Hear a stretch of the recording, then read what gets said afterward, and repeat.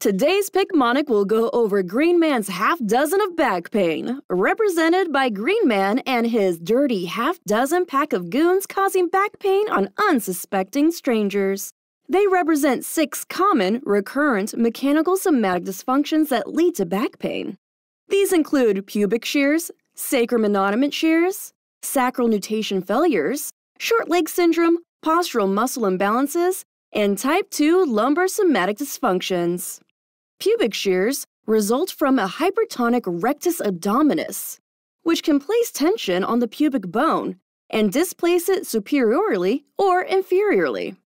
These patients will have equally horizontal bilateral ASIS and PSIS landmarks, but with a step-off over the pubic bone. Sacrum innominate shears, represented by this goon with a sack of rum coming out of the innominate end with shears, are a group of dysfunctions that can cause severe back pain as well. Innominate shears can be right-sided or left-sided, and can be superior or inferior. Sacral shears can be right-sided or left-sided, similar to innominate shears, but are labeled as unilateral flexion or extension, depending on the palpated sacral findings. The sacrum nut rotation fail sign helps us to remember a sacral nutation failure. This can result when the sacrum fails to return to its anterior and inferior position. This dysfunction can be caused from backward sacral torsions and bilateral sacral extensions. Short leg syndrome, shown by the short leg, can also cause back pain due to the compensatory mechanisms that the body utilizes to maintain balance. This can include anterior and posterior innominate rotations, sacral torsions, and lumbar side bending. Postural muscle imbalances, shown by the postural muscle man causing an imbalance, result in back pain as well. Commonly tested is lower cross syndrome, which can result from an imbalance in stability and hip flexors, hip extensors, lower back muscles, and abdominal muscle groups. Lastly, type 2 lumbar somatic dysfunctions, represented by the dysfunctional 222 lumbar sumo tic, result in back pain and are typically seen at L4 and L5.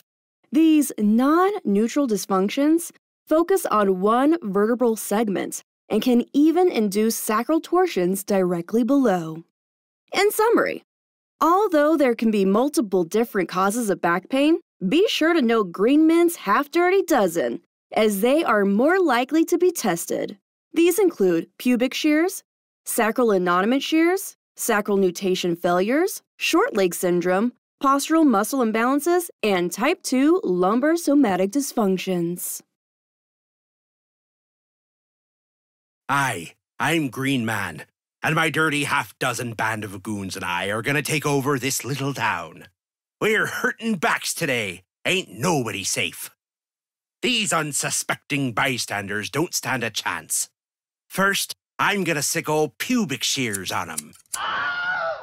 Those hips certainly don't lie. That's gotta hurt. That'll distract them long enough to let my other goon run out of the anonymate inn and really hit him where it hurts. Right in the sack rum with a sack of rum. And if he makes any trouble, we got another pair of shears for him, and we know how to use 'em. His other friend here can get the similar treatment.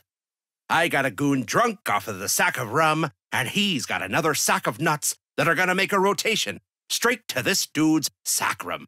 Ha! Fail. For the rest of the story, check out Picmonic.com and sign up for a free account. There, you can also take Picmonic's quiz.